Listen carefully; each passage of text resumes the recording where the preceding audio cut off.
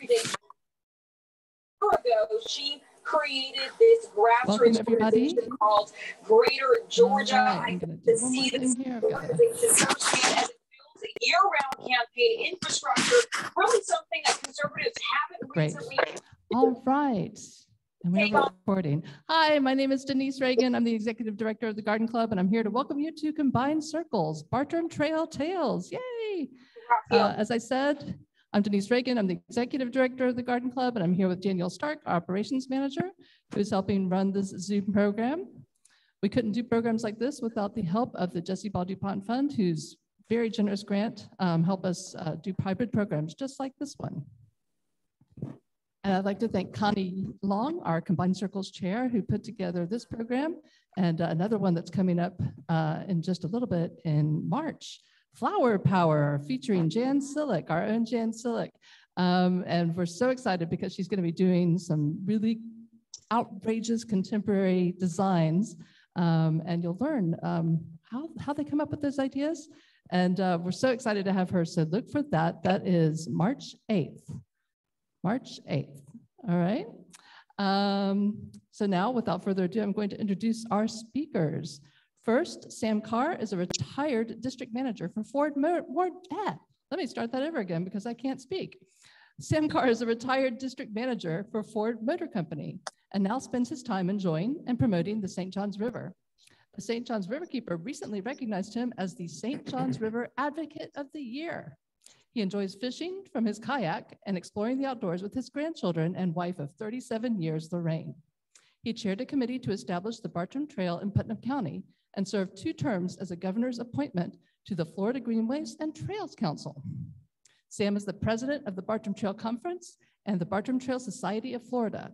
He is pursuing the establishment of the Bartram Trail National Heritage Corridor, covering all 2,500 miles of Bartram's travels throughout the Southeast. Sam's experiences with establishing trails and collaborations with groups has led him to working with agencies such as the Department of Environmental Protection, the Florida Park Service, and the Florida Humanities Council, and the Department of the Interior. We also have Mike Adams. Mike Adams is a conservation ecologist, researcher, educator, and author. He holds a bachelor's degree in biology with studies in anthropology and a master's degree in environmental management. He has lived and worked in Northeast Florida for 41 years, spanning roles in state government, consulting, education, and nonprofits. In semi-retirement, he and his wife of 31 years, Carol, manage and reside on Satariwa Private Conservation Area, I hope I did not mess that up, along the St. Johns River. He provides conservation and ecological lectures and tours, writes a nature column for a local newspaper, serves as vice president of the Bartram Trail Society of Florida, and volunteers for Marineland Right Whale Project, St. Johns Riverkeeper, Florida Fish and Wildlife Conservation Commission, and Florida Forest Service.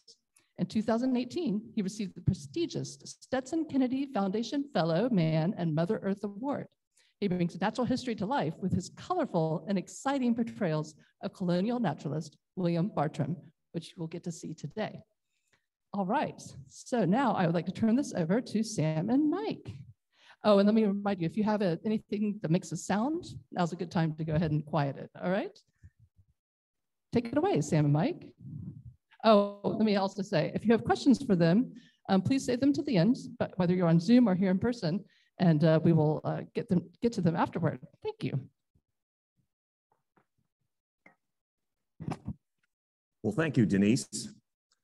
Well, ladies and gentlemen, I'd like to welcome you to our presentation this morning. Both Sam and I are really excited to be here and thrilled that you all have come out of hibernation this winter to listen to our presentation. And I think you're going to learn a lot.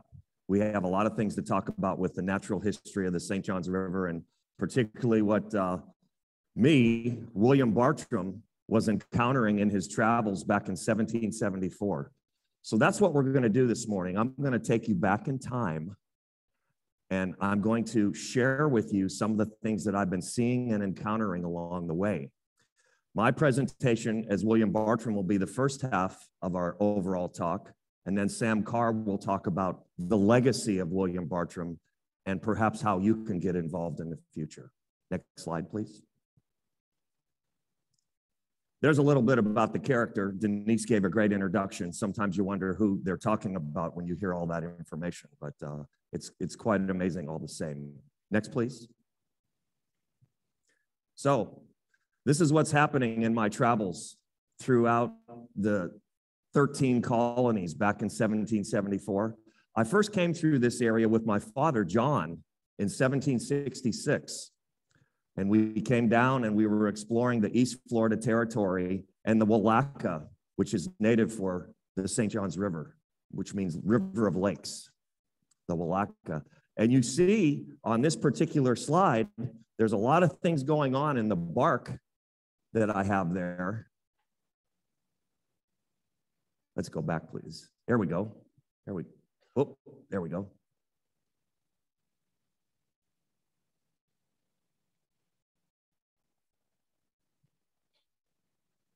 These newfangled technological devices. I'll just talk about it. So if you look at that piece of artwork, you'll see that there's a lot of things happening in my bark or the boat. So what happens is, as I'm coming down, my father has a herbarium in the town of Philadelphia in the Pennsylvania colony. I come by ship to the town of Charlestown in the South Carolina colony. Some of you may have heard of it. By ship, disembark there and get on horseback and come down to the village of Savannah in the Georgia colony. From there, I do a survey with quite an entourage that proceeds upstream in the Savannah River to the Appalachians, the foothills. Do some exploring and documenting there, and I come down, and then we go to a place that will become known as Darien, Georgia, in the marshes of the Southeast Georgia colony. I met a fellow there at a plantation, the McIntosh plantation, young Mr. McIntosh, about an 18-year-old young man. He was curious about my journey. He wanted to accompany me down into the East Florida Territory. I said, certainly you can join. So we came down and we crossed in the town of Cowford. Some of you may know this place, where the river is real narrow, not too far from where we are right now, only about a half a mile from here. We crossed there by ferry and met another plantation owner that was quite receptive to us, very hospitable, but he was advising that if we're going to explore the Willaca, or River of Lakes, we should go by boat. So this is what I ended up with. And if you look closely at that artwork, you'll see a plant press. You'll see barrels with food supplies like rice and bacon. If you look really close, you'll see a dog in there for companionship. And if you look really close, there's some things going on there. There's some raccoons in the background and some birds flying in the background, that type of thing. So it's quite an amazing piece of artwork. And it just gives you an idea of how light I'm traveling in this boat. Next slide, please. If you can see this, this is the map of my travels in the Southeast colonies, 1774. You see in red there, that's the journey. And it shows going up the Savannah River, coming back down, coming down through the village of Darien, through Cowford, and then I'm in the East Florida Territory on the Willaca.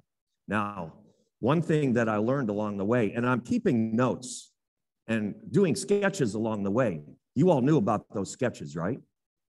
And some of the notes. I hope to publish this in some not too far years ahead. We'll see how that goes. But one creature that I encountered not far from after I was in this boat. By the way, this boat was about, this gentleman right here, it was about this long distance between him and I, this boat, and it was rigged with a sail. So I could sail it, or I could use oars if it wasn't a windy enough day. And I did both. I did both. But what happened was, remember I was telling you about young Mr. McIntosh? Well, when we got to Cowford, he didn't want to come along with me. I said, fine, you can stay in Cowford. I guess he wanted some big city opportunities, whatever may be there at that time. But what I wanted to share with you was, I encountered a creature as soon as I got into the Willaca that I had never seen before. Now, I had read some Chinese literature. The closest thing that I could compare this creature to were Chinese dragons. Chinese dragons. And this animal was almost as long as my bark. And he tried to get into the boat. In fact, he got one leg up on the side. I had to dispatch this creature. Quite an amazing animal. I'll talk about that a little later. Next slide, please.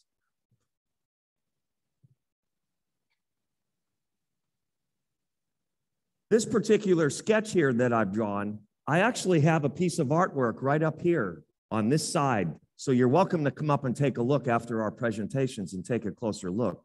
But we're very proud of these pieces of artwork. These actually came from the Natural History Museum in London. And the Bartram Trail Society of Florida is one of the only organizations in the United States that has these. It's quite amazing. These are rare pieces of artwork, and they're copies of actual sketches that I did in the field. This particular one you'll see here, many of you may recognize this. This is one of our carnivorous plants. It's called the hooded pitcher plant. The hooded pitcher plant. And you see there the stem. It's got a long stem that's open on the top, and the stem is hollow. And there's nectar down at the base of this hollow stem. So what happens is the opening on the top, the insect will come in. The insect will come in attracted to the nectar. And if you look closely, you might not be able to see it on that image, but on the opposite side of the opening of the top of the pitcher plant is translucent tissue, and it allows light to come in. And this light to come in appears like a window, except the window is closed.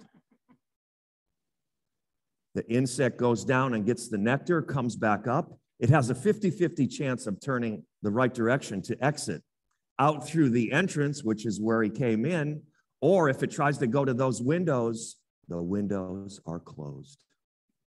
The insect gets exhausted, collapses, crashes down at the bottom. And by the way, that sweet nectar is part digestive juices as well for the plant. But what's really interesting, next slide, please. What's really interesting, here's some kind of things I'm going to be comparing in my presentation, something called photographs compared to my sketches. And the one that you just see come up on the screen there is an actual photograph of the hooded pitcher plant, and you'll notice that it's green. Now, by virtue of speaking to a garden club, you ladies and gentlemen know what green part of the plant is. It's chlorophyll, a product of photosynthesis, which is gathering energy from the sun. So not only is the hooded pitcher plant a carnivorous plant, but it also gets energy from the sun and produces chlorophyll. Quite an amazing plant indeed. Next slide, please. This is a piece of artwork that I'm really proud of. You notice there's a lot of things going on in this particular piece of artwork. I combined many subjects. I combined many subjects in here to include the pitcher plant that you'll see a couple different species on there.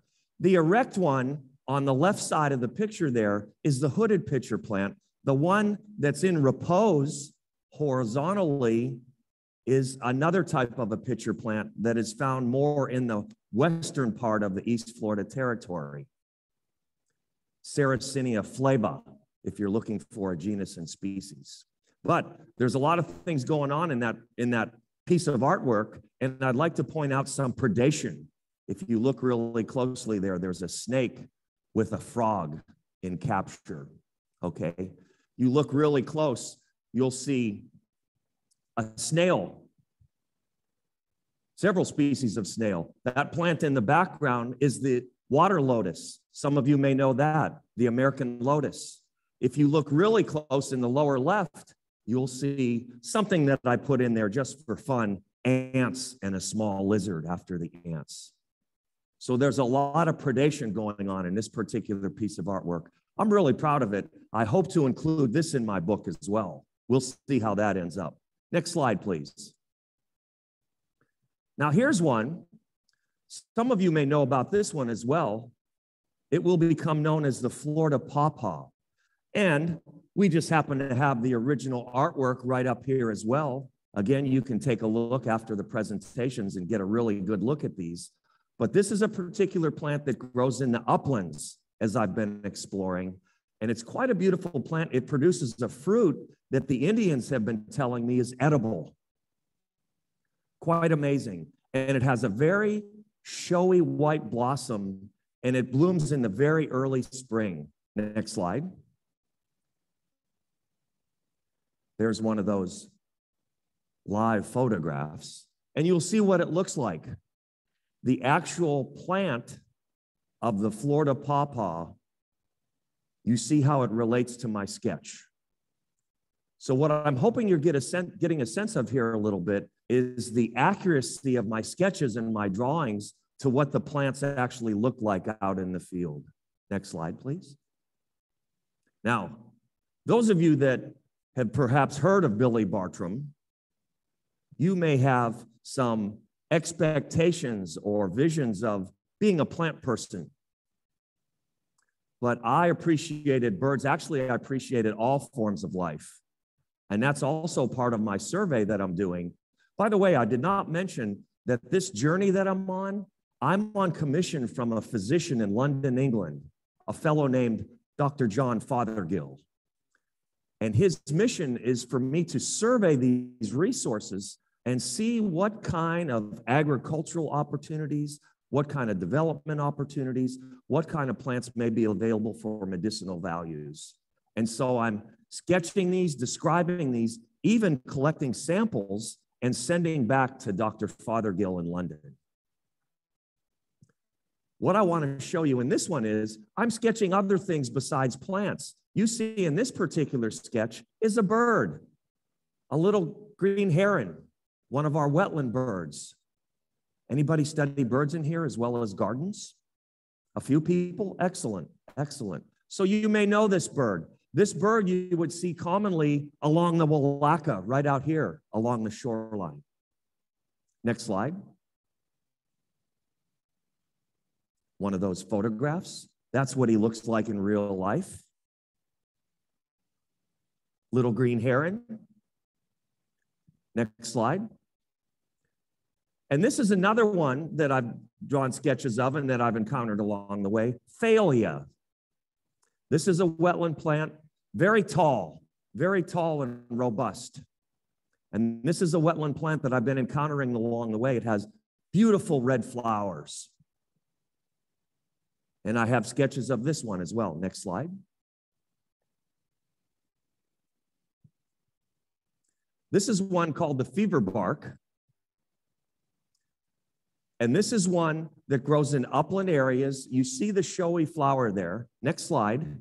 That's actually a colorized sketch. Now, I must say, when I'm out in the field and you see how I was traveling in my bark, very limited supplies and resources, all my sketches were with charcoal pencils.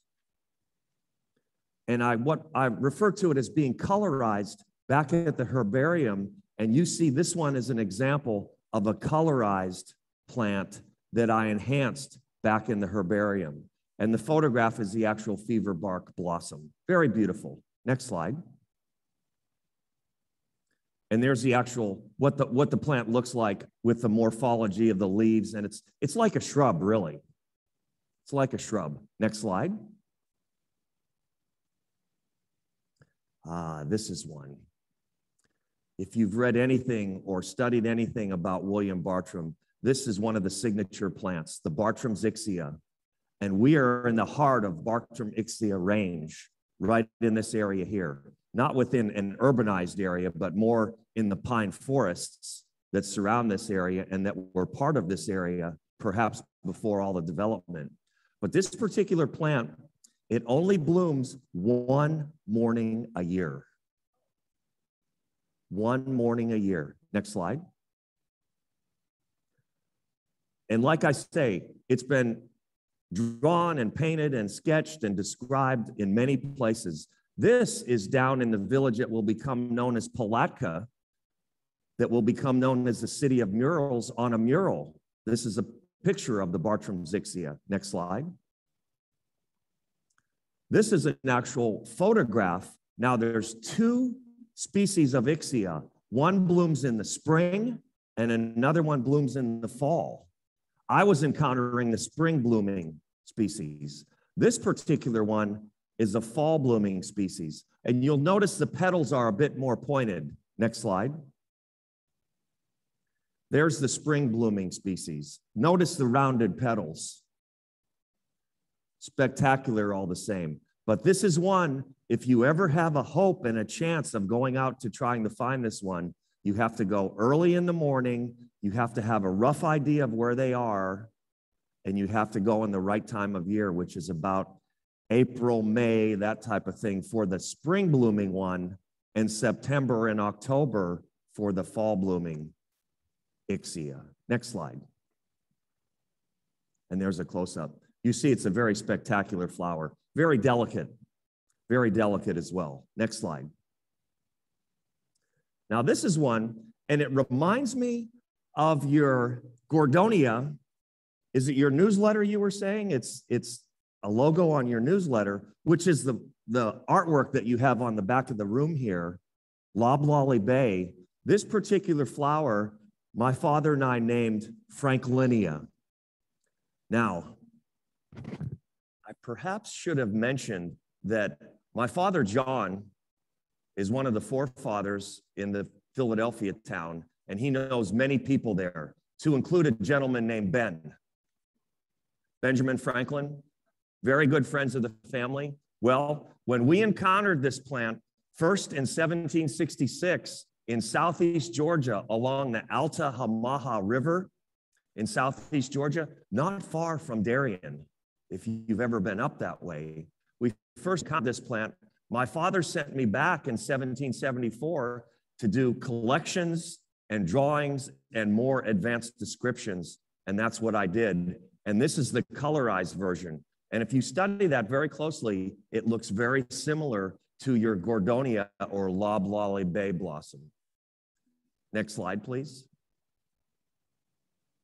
And there's the actual photograph. Quite amazing. Now, as far as science will know in the future, this plant will be extinct in the field, but because of the collections that I made in 1774 and took them back to the herbarium, we have cultivated those. And in modern times, there will only be cultivated specimens of the Franklinia. Next slide, please. In fact, this is a photograph of the Bartram's Gardens in Philadelphia along the Schuylkill River. If anybody knows that neck of the woods, it used to be Kingsessing. Now, perhaps the city of Philadelphia has swallowed it up.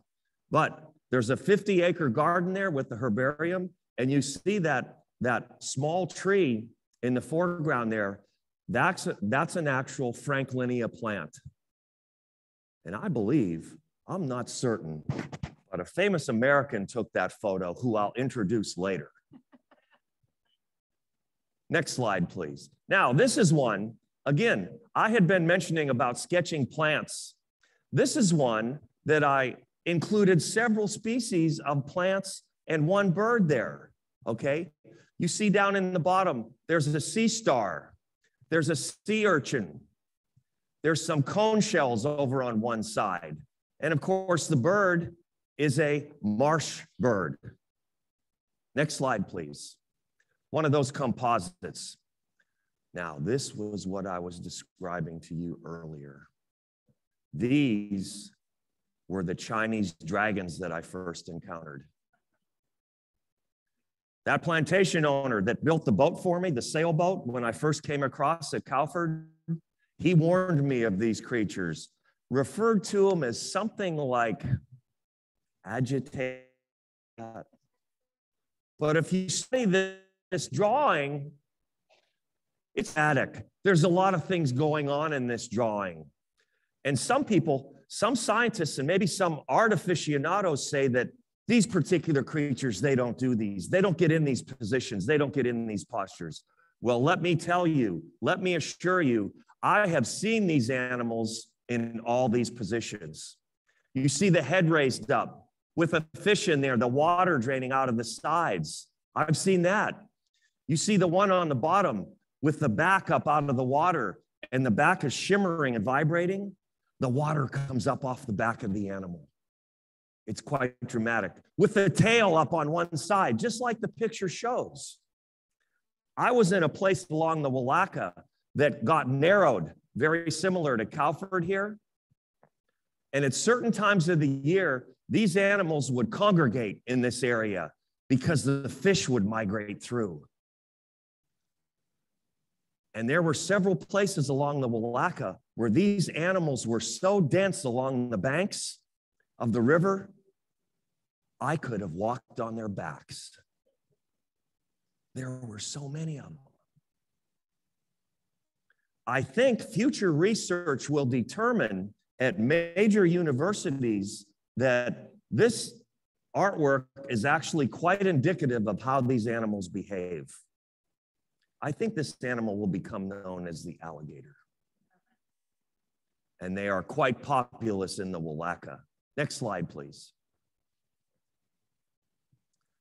Now, we're talking about the travels in what will become known as Duval County. I'd like to read to you some excerpts of what I've written about this particular area. In 3 days after leaving Amelia, we arrived at the Calford, the public ferry over St. John's, about 30 miles above the bar or capes. The river here is being above a mile wide. Mr. Egan, remember I talked about the plantation owner? After procuring a neat little sailboat for me at a large indigo plantation near the ferry, and for which I paid 3 guineas, departed for St. Augustine, which is on the seacoast about 45 miles overland. Next slide. Whilst I continued, impelled by the restless spirit of curiosity, in pursuit of new productions of nature, my chief happiness consisted of tracing and admiring the infinite power, majesty, and perfection of the great Almighty Creator. And in the contemplation and through divine aid and permission, I might be instrumental in discovering and introducing into my native country some original productions of nature which might become useful to society. What am I describing there? The artwork. Next, please. My little vessel, being furnished with a good sail and having fishing tackle, a neat little fusees. Do you know what those are? Muskets. Powder and ball, I find myself well equipped for my voyage, about 100 miles to the trading house. Now that's upstream. We'll talk about that later. Next slide, please. All right, ladies and gentlemen, I've just given you a thumbnail sketch about what I've been encountering along the way. And I'm not sure, in 1774, with all my notes and sketches and shipments back to Dr. Fothergill, I'm hoping to produce a book. And I think I'll call this something like The Travels of William Bartram, and then there's like a paragraph in the title after that. I really made a long title on this one, but the short version is The Travels of William Bartram. And I hope it gets published around 1791. I'm not exactly sure of that, but I would encourage you to, if I've piqued your interest, and my good friend Sam Carr is going to talk about a little different aspect about the legacy. If we've piqued your interest, I would encourage you to get a copy of this book, if in fact it was published, and take a closer look and learn more about what kind of an amazing resource was in this area that probably still is in this area. Because if you all live around here, this resource out here, this St. John's River, it's amazing. And I assume that by virtue of you living in this area, you appreciate it as much as Sam and I do. Ladies and gentlemen, it's been a pleasure speaking with you this morning. My name is Billy Bartram. I appreciate you listening to me. At this time, I'd like to introduce a very good friend of mine and another famous American, Professor Sam Carr. Yes, right. Thank you. Thank you, Billy. How much fun is it to travel with this guy? It really is, and he's been really instrumental in what all is going on with the Bartram Trail, all up and down across the state of Florida, especially, and his knowledge of plants and all of that kind of stuff fits so well, and to have the inspiration of the original Billy Bartram is really, really neat. And he's the main star at our annual St. John's River Bartram Frolic we have down in Palatka every single year. And so he has trained over 500 second graders in Putnam. Oh, no, I'm sorry. It's 500 at a time. So we've done about 2,500 kids and trained them on just exactly what you heard, the plants, animals, and the nature of the St. John's River. And so he does that with us. It's really, really neat. So thank you, Billy. So I am the president of the Bartram Trail Society of Florida, which we'll talk about again a little later. And I'm also the president of the Bartram Trail Conference, which is a national kind of group, is the way of looking at it. And so I got started with this whole Bartram thing because I live on the St. John's River. And my friend Dean Campbell, who lives up here, he asked me to come paddling up and down the St. John's. And as going down the St. John's, he said, "Oh, Bartram did that over here. Oh, Bartram did that over here. Oh, there's Stokes Landing. That's where the Spalding's up lower store was. Oh, there's Dunn's Creek. And oh, there's Murphy Island. Dunn's Creek, Murphy Island. I can see those from my house." And so I said, "Really?" He said, "Yeah." And so I started reading the book and got absolutely infatuated, knowing that Billy Bartram and his father, John, had paddled past my house at least 6 or 8 times and had stories about all these places that I was very familiar with. And so with that, then the county of Putnam said, "Did anything famous happen in Palatka?" And I said, "Well, yeah, you know." And so they said, "Well, okay, you're chairman of the committee, so we go out and do something." And so we did. We went out and found 31 locations in Putnam County alone that Bartram actually wrote about, either in his travels or in his journal. And we put a stake in the ground and we created what we call the Bartram Trail in Putnam County. And that's when the Bartram Trail Conference called me up and said, "Well, what are you doing?" And I said, "Well, okay, we've already done it." So that's kind of how I wound up connected here. So let's go on and I'll tell you all about that. So the Bartram Trail Society was reformed in 2019 with the purpose of developing the Bartram Trail in Florida by working with various groups and so forth. The Bartram Trail Conference, we are the Bartram Trail Conference's really first affiliate. We started affiliates and we were the very first one. It's basically the Florida branch of the Bartram Trail Conference is who we are. And we annually conduct the St. John's River Bartram Frolic in Palatka. The next one, put it on your calendar, April 23rd, 24th. That's also Bartram's birthday is April 20th. So we choose that weekend to do that. It's also Earth Day week, right? So we do that and we have a big festival on Saturday, and then on Sunday we have a Bartram Symposium, which we bring scholars from all over on to talk about Bartram stuff, and it's really, really fun. We have a great time, and we'll send you all the information to the club about that later. The Bartram Trail Conference, however, was formed in 1975, and what we've done is we formed this. We actually formed it as a result of the, let's see, it's called the Deep South Garden. Yeah. That's who actually formed the Bartram Trail Conference. So we're a product of you guys. And it started, and so the idea was we needed to have a central organization to establish a Bartram Trail all the way across the 2,500 miles. And so that was the purpose of the Bartram Trail Conference. And it works to promote an interest in developing public access to recreational trails and botanical gardens within the corridor of Bartram's route through the individual states. There's 7 states, and to coordinate the effort. That's what we're about, is the whole big show. Okay, and the next biennial meeting, by the way, if you want to go and want to come to visit Mr. McIntosh's grounds, we're going to be in Darien, Georgia on January the 28th and 29th. And we're actually going to go look for Billy's Franklinia. So we're actually doing that. And it's really going to be cool. And people from Philadelphia are coming down, and we've located the locale and all that kind of stuff. So it should be a party. So we'll have that. So the Bartram Trail Conference, its mission is to finish what the Deep South Garden Clubs and the Florida Federation of Garden Clubs started back in 1976.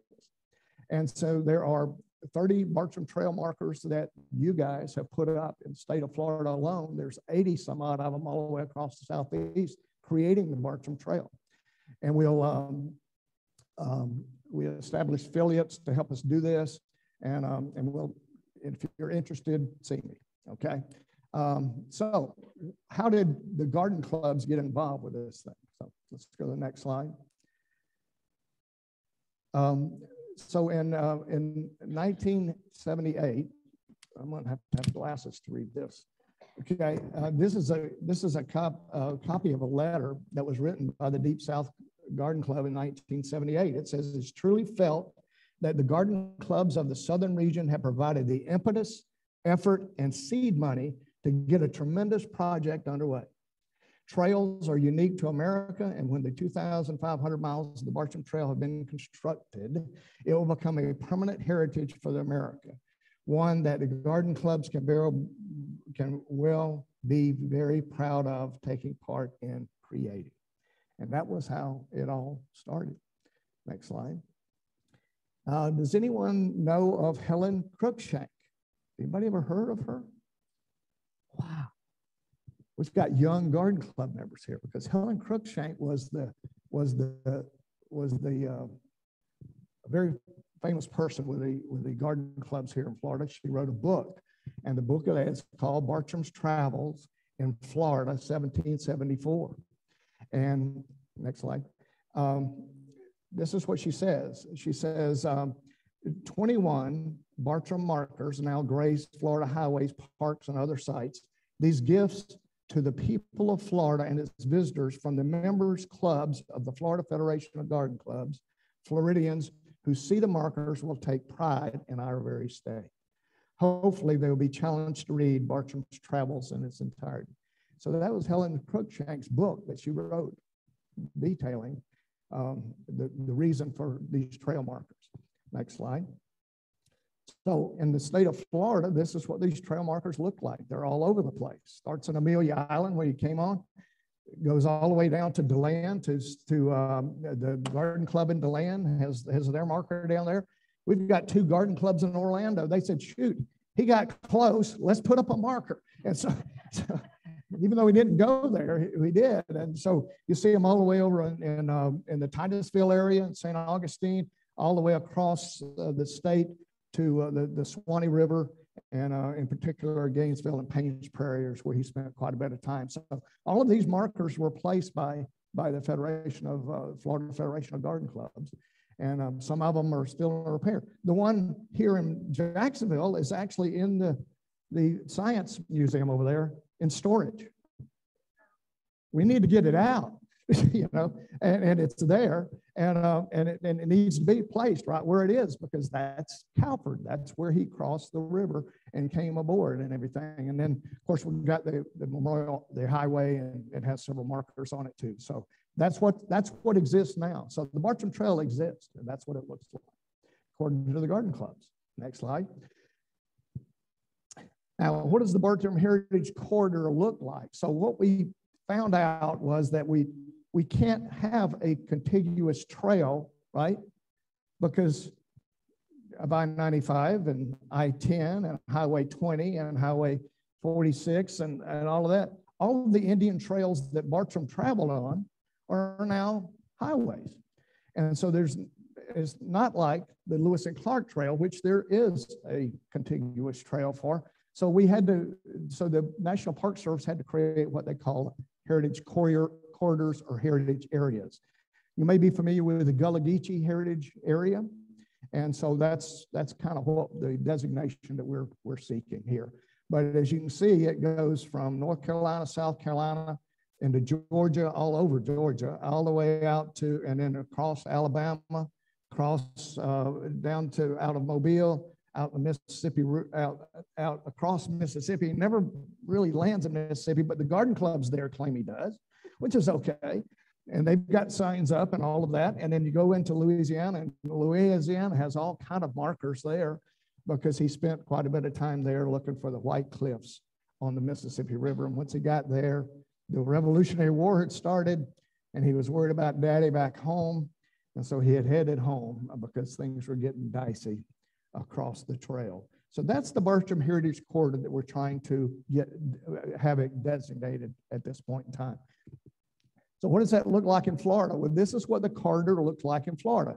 Basically, what we do is take a 25-mile swath along his route. We know exactly his route, and if you could see this map easily, and I've got copies of it over here, you can see actually where he traveled up and down into Florida and all the places that he went and all of that kind of good stuff. And that's what the corridor is. So we claim any trails or waterways that Bartram traveled on and all is part of the Bartram Heritage Corridor.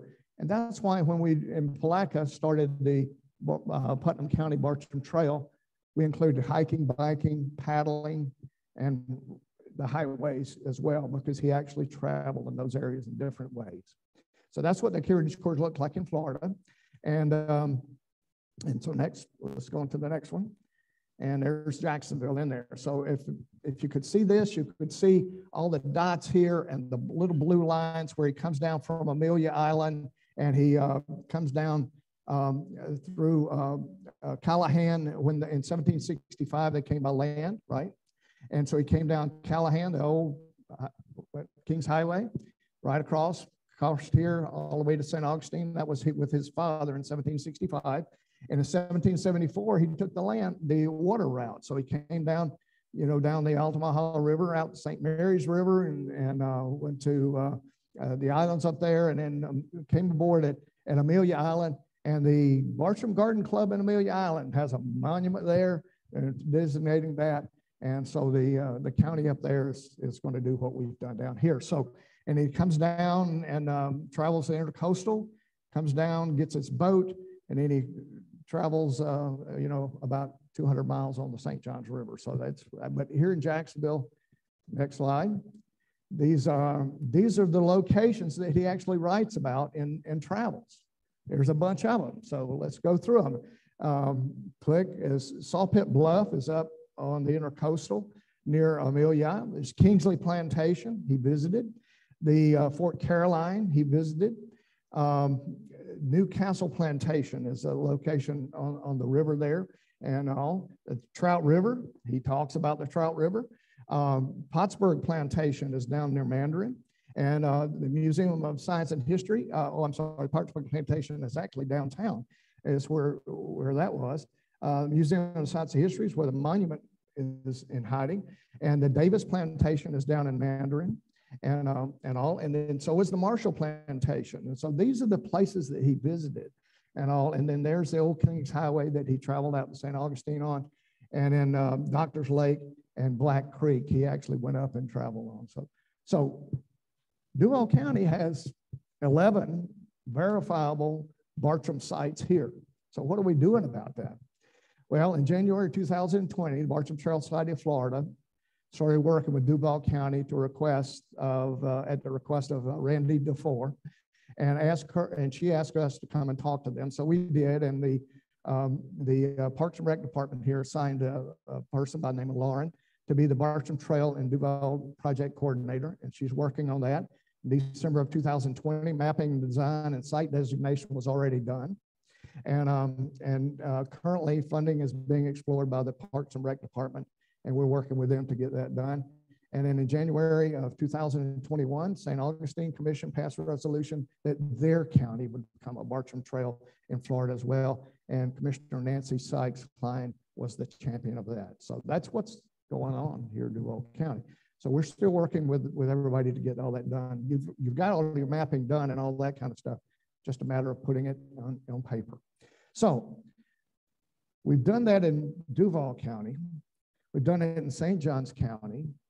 We've gone out to Alachua County, but it all really started in Palatka. And also, here's what the Bartram Trail in Florida will look like very shortly.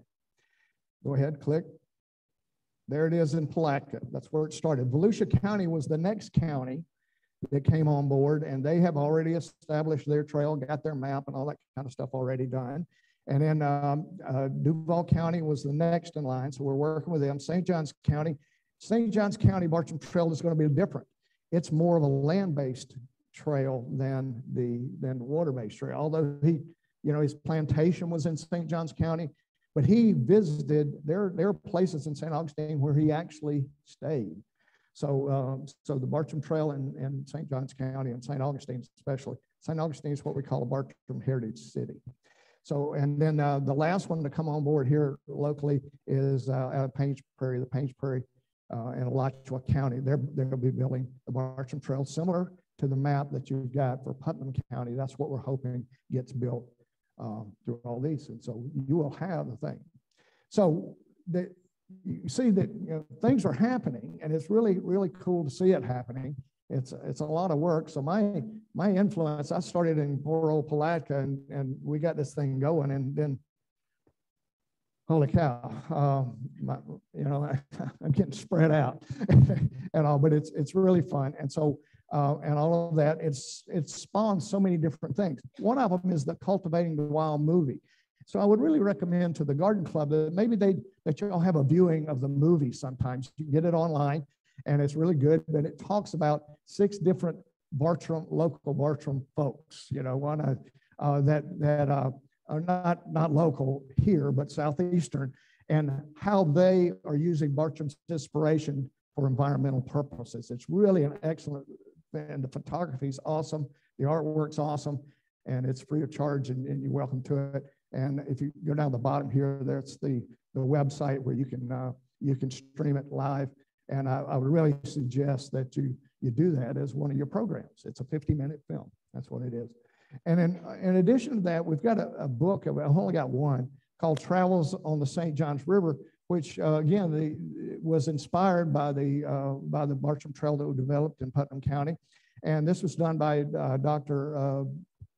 Thomas Halleck. And the first half of it is a compilation of John Bartram's and William Bartram's writings on the St. Johns River. So instead of the 480 pages of travels, has anyone actually read Travels or tried to read Travels? Okay, right. That's me. I haven't made it all the way through, because when you get to chapters 3, 4, and 5, it's all about my river. And I really don't care about those mountains and all that, although it's cool and all. And Alabama, I do care about and all that. But his adventures here in Florida are the coolest part of the book. But boy, William Bartram wrote in the King's English, and he didn't know what commas and periods mean, and run-on sentences are just part of it. But it's literature, no less. It is, and some of it is poetry, which doesn't get me, and part of it is scientific, which is not my thing either. But I like the alligator fighting stories and the fishing and stories and all that kind of stuff, and all of that's in there, and it's really cool and all. But Travels is tough. But what Dr. Halleck did when he wrote this book was he took the best parts of that on the St. Johns and put it into a book.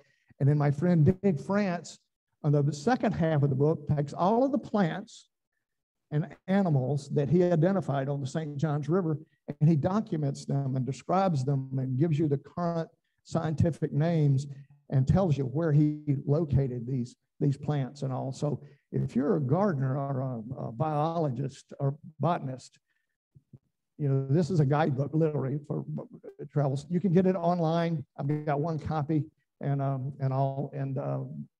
so it's called Travels on the St. Johns River. So that's another thing. We spawned a CD of Bartram songs. We've got those available for you here as well. And the map that you've got is really special, because this is what we're asking all of the counties to do, is to create maps like this. And that map, if you flip it over and look at the back, there's a website down at the bottom there. And what the map is the virtual trail. If you go to that website, if the yellow marks that are on the map there, those are all sites that are detailed on the website, and you can actually read John Bartram and William Bartram's writings about that place. You know, when he writes about Palatka, again, part of the inspiration of this thing, when he writes about Palatka, well, you heard Billy talking about what he said about here in Jacksonville. That's pretty special. That's really inspirational. If you're a plant lover, you got to believe that Bartram had the right heart to do this thing. And so when he writes about Palatka, he talks about the Indian village and the young people who are naked up to their hips, fishing and shooting frogs with bows and arrows, and how they ran away when they came close. And there were women hoeing corn. There were gardeners. The first description of the Indians that he has in the state of Florida were gardeners. Isn't that neat? And that's your heritage. You know, and so that's the inspirational part that we get out of reading Bartram, is because he loved this place a whole lot, and his inspiration carries on into travels and should become part of what you do.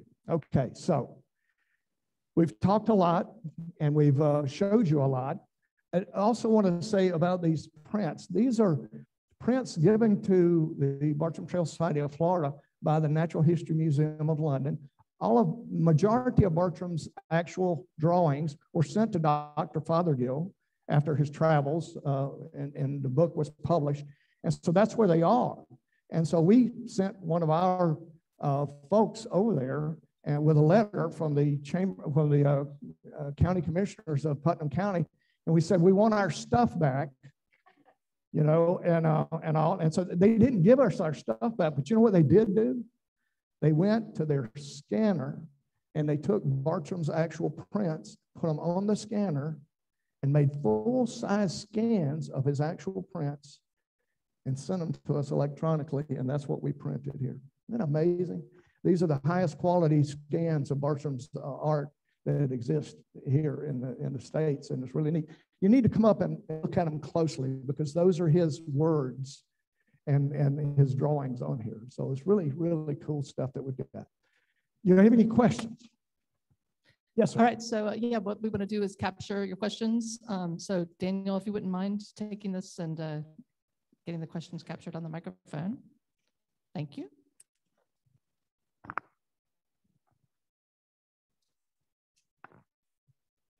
I'm interested in the languages. Obviously, he spoke English, yes, but at that time period, all the Indian languages and Spanish and French. How did he handle language? But and the next part of that is also money. He said he was sending back things to England, right? But obviously, he's in a canoe up, not far from a port, and then there's money issues. How do you buy supplies? Oh, those British. They knew exactly what they were doing. So Dr. Fothergill set up with a merchant in Carolina to keep Billy's money and to keep Billy supplied with money for travel and so forth. And so that's how it was done. Dr. Fothergill set up with the guy in Charleston, and Charleston got with Billy, and he sent letters down to Mr. Spalding, and Mr. Spalding was out at Amelia, not Amelia, what's the island above Amelia Island? St. Simon. So that's where he was. Frederica was the name of the place where Spalding was. And so Spalding was also a good friend of who? McIntosh. And so that's how they got together. And so Billy networked with the trading companies for safety reasons and all of that stuff. That's why he stayed at the lower store, went to the upper store, went over to the thing, because all that trading was done. So he was well funded for that day. And as far as the language goes, when Billy got to the lower store, there was a strange person there by the name of Job Wiggins. And Job Wiggins was, he had an Indian bride, and he was multilingual. And so he served as his guide, as his interpreter, and his best friend while he was here in Florida and all. And so when Billy actually left, Billy gave him everything that he was leaving behind. He gave that to Job Wiggins. And Job Wiggins was also associated with the upper store. So Joe Wiggins had I mean, if you read Travels again, you'll see the old trader. That's who Joe Wiggins was, and he was with Billy almost every excursion that he went on. Yeah, so that's how it happened. And also remember, the Spanish had been here for 200 years before Billy ever showed up, and so he didn't blaze any trails, anything like that. And so the Seminoles that were here were new as well. And so the Seminoles were already Europeanized. So they didn't have bows and arrows. They had guns and knives. And they, when we went to Spalding's lower store to excavate that place, we didn't find a whole lot of pottery. We found some, but we found more Wedgwood china. And so that's what they were fairly well off. If you see the picture of the Long Warrior is not wearing buckskins. He's wearing French braid cloth.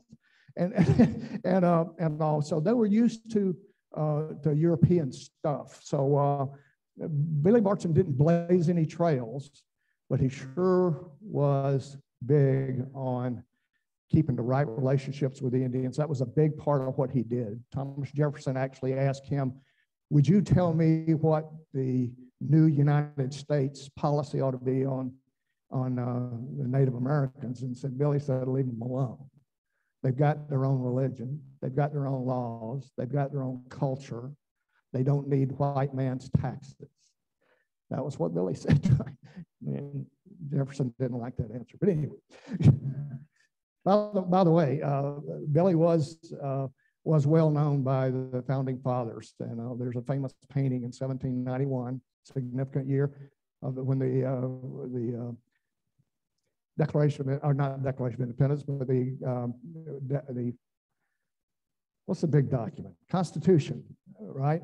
Was in 1791 when it was actually created, ratified at the Constitutional Congress. And while the Constitutional Congress was meeting, and they wanted to take a break, they would paddle across the river to Bartram's garden. And so there's this famous painting of George Washington, Thomas Jefferson, and even Benjamin Franklin and his wife, we think, sitting on the back doorsteps of Bartram's garden. It's amazing how ensconced he was. John Bartram was also the founder with Benjamin Franklin of the Philadelphia Philosophical Society, which still exists. And so this whole science community, Bartram was a part of that. When he got back from travels in 1776, or 1777, I'm sorry, he was born and raised in that house that we had the slide of. And when you go up there, his table is still there and all of that kind of good stuff. And so he did that, but they used him as a resource for botany, for the bird stuff. Audubon and him had a very interesting conversation on how to draw birds and these kind of things. And he died in 1835 at the gardens as well. So it's a really kind of a neat story. He's a really neat individual. When he came down here, he was 26 the first time, and 7 years later would have been, what, 33, 34 years old, yeah. So that's how old. His father was in his 60s when he came down and couldn't see very well. So he really needed a photographer. Billy the photographer. Isn't that neat? Yeah. So he was good at drawing. Billy sold his first drawing when he was 14 years old. And so that's why Fothergill wanted him to come, is that's the only kind of documentation that they could have. Now, Billy told y'all that he collected plants and made presses and everything. Those press plants still exist at the Natural History Museum in London. If you go to Gainesville or to the University of Florida's website and go into the history section, you can actually see those pressings and everything like that. They still exist and you can see them. It's really neat. And again, they wouldn't give us those when but they still exist. It's really neat. Any other questions? Anyone else? I just want to thank both of you. What a fantastic presentation. And to Thank you. also say, I have seen the azure fields of cerulean ixia myself personally. Oh, yeah. Well, So, take me with you next time. I'd love to. Yeah, there's an ixia chapter of the Native Plant Society here in town and all. And so, you know, that's what they're named for, Bartram's ixia. The part that he loved about it was the daintiness of it, number one, and the color is what he talks about. And if you read Travels, he describes the color. No. Any other questions?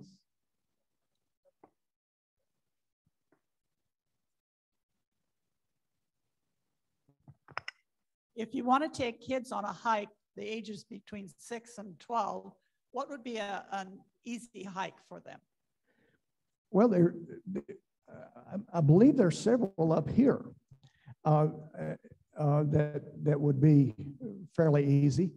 If you come to Palatka, we've got the Puck-Puggy Trail at our environmental center.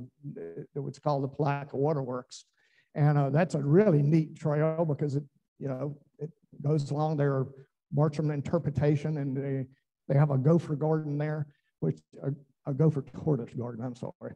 So one of the only places that you can actually keep gopher tortoises there, and that was a big Bartram thing. But so that's called the Palatka Waterworks Environmental Education Center, and so they have the Puck-Puggy Trail through there.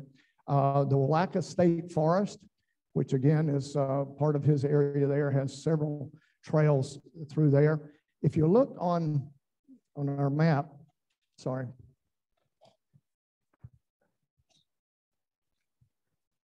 Map is done in two pieces. One is just to have the whole thing, and that's what we call the front. Okay, this has the whole map, and the yellow dots are the places that he actually wrote about or visited. Okay, and again, all of those are interpreted on the website, so you can go and find out exactly what was said about those sites on the website. The other side of the map has QR codes, and if you zip those QR codes, there's one for hiking routes. And so there are, let me count them, I think there's 6. There are 6 hiking trails with maps and all that kind of stuff that are detailed there. And you can zip those and download the PDF and print it, and then you'll know where to go.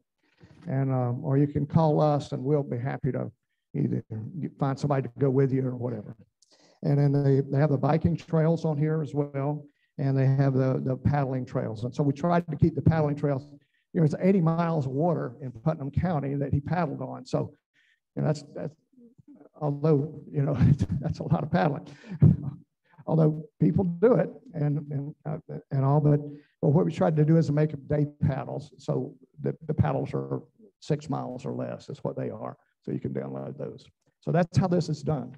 And that's how we want to have done up here in Duval County, so you know where to go and how to get there.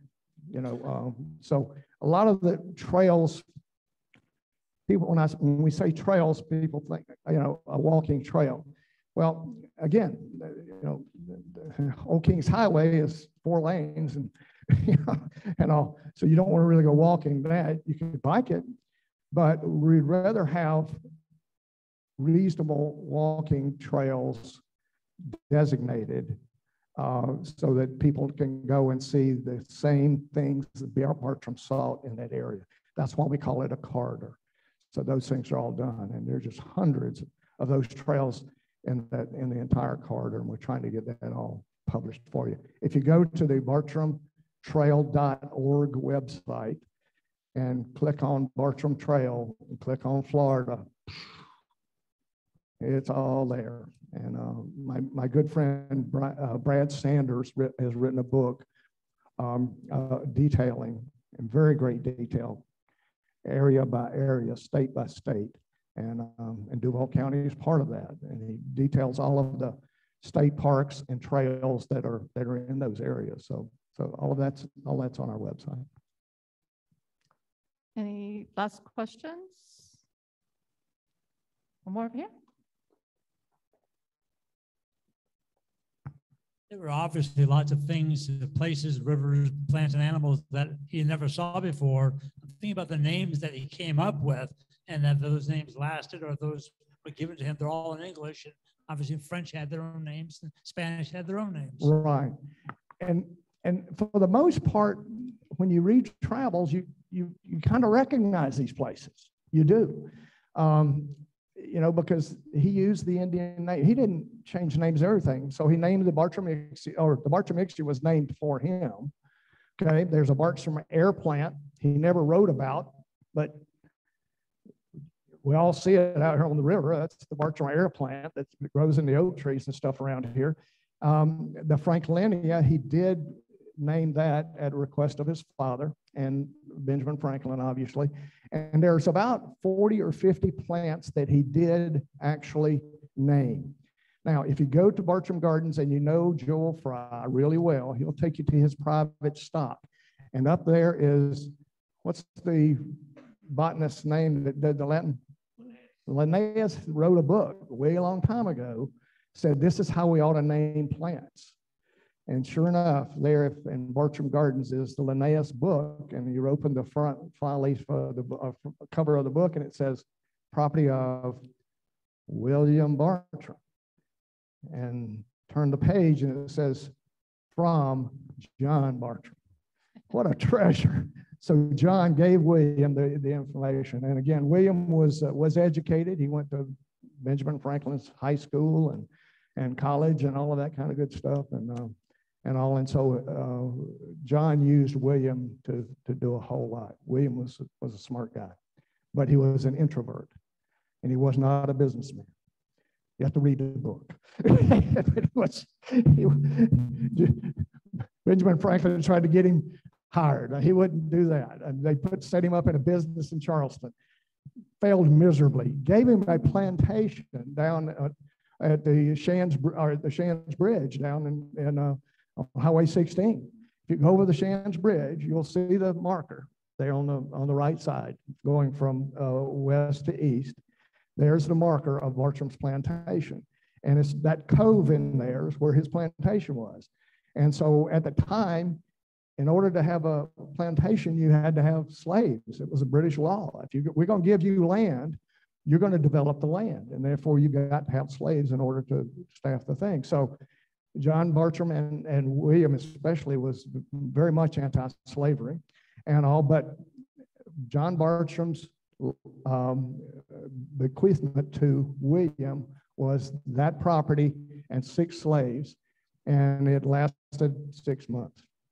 And as Billy, he wouldn't tell the slaves to do anything because and he couldn't do what he needed to do to make the plantation run and all that kind of stuff. So it was very failed. And that's when we went through a period of time where the question was, where's Billy?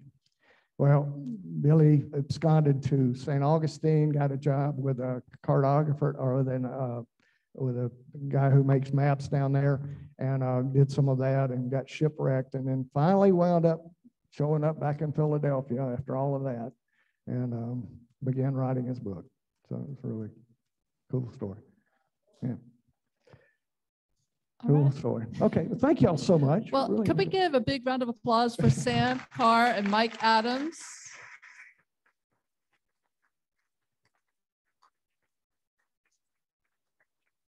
We are so lucky to have them here for this amazing presentation. I hope you agree with me. So as we wrap up, I wanted to share my screen real quick and let you know about a couple of things. A reminder of Sam Carr and Mike Adams' contact information, which will be available on the blog post afterward. And we're also going to share it here in the chat. So there's Sam and there's Mike. And I want to let you know about a couple of other programs that are coming up. Some big events like the flea market. Are you excited about the flea market? I can't wait. It is the ultimate opportunity to reuse and recycle. That's why it is a Garden Club program. And of course, there's a preview party because if you want the best stuff, you have to come the night before, which is on February 25th. The main event is on February 26th. You can, the event is free. If you want to come to the preview party, it's free for members, and it is $25 for non-members. So there's definitely incentive to become a member so you can come to that free preview party. Also coming up, Blooms Galore and More, our giant plant sale, and much, much more. The preview party is on April 8th, and the main event is on April 9th.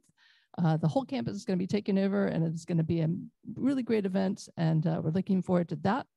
Wanted to let you know that we did make a slight change. The designer distinction was scheduled for later this month. We have rescheduled it for April 28th. So if anybody in this room has purchased a ticket, you'll get a message very soon that says, hey, we're rescheduling this. So hopefully you can make that. If you can't, we will certainly refund your amount of ticket price. But out of abundant caution, we really wanted to make sure that since it is a seated lunch, that everybody could be as safe as possible. So we have moved that to April 28th, and it is going to be amazing. Eileen Tongson, who just did some really great media earlier this week, and is going to be appearing on First Coast Connect and Riverside Live, River City Live. So look for those appearances. She has an amazing business called Farm Gal Flowers out of Orlando. She's done amazing arrangements for all sorts of cool businesses and that sort of thing. So definitely a really great opportunity to have her come and speak and talk about locally grown flowers. A couple of horticulture programs coming up really quick around the corner is Bird Habitats on February 1st with Jody Willis. And this is a really great, cool program because it's a combination of several organizations getting together. So Duval Audubon Society, Ixia chapter of the Florida Native Plant Society, and Northeast Florida Sierra Club are partnering with the Garden Club to present Doug Tallamy of Homegrown National Park. He'll be talking about his cool project, which is there's not enough national parks out there to create the habitat that we need. So you can grow your own, get your yard on the map so that we can create a corridor connecting all these places so that natural species can exist. And it's all about native species. And so he'll be presenting, and then each of these sorry, my brain is not working. Each of these local chapters of these societies will be talking about ways that you can incorporate these things in your yard. We have a Fun with Flowers program coming up about greenery, how to make beautiful arrangements using greenery. And that is coming up on March something, I can't remember, March 10th. And then we have a survey for our program today. We really want to get your feedback. So please take our survey. We'll send it out afterward, but you can also scan this code, which is also available on the desk where you checked in. So please just take a couple minutes to give us some feedback. Let us know what you thought about today's program and what kind of programs you want to see in the future. I want to thank the Jessie Ball DuPont Fund once again for helping us make programs like this possible. And I want to thank Sam and Mike and Daniel and all of you for being here, because if you weren't here, we would just be talking to ourselves, which is not much fun. All right, if you are here for your circles meeting, we have a couple of spaces in the back. I think Grove Park Circle and Alderman Park, maybe. We're going to have a little meeting. And of course, please stop by the table to speak to Sam and Mike about the Bartram Trail Society, because lots of great information there. Thank you for joining us on Zoom, and we look forward to seeing you again. Thanks, everybody.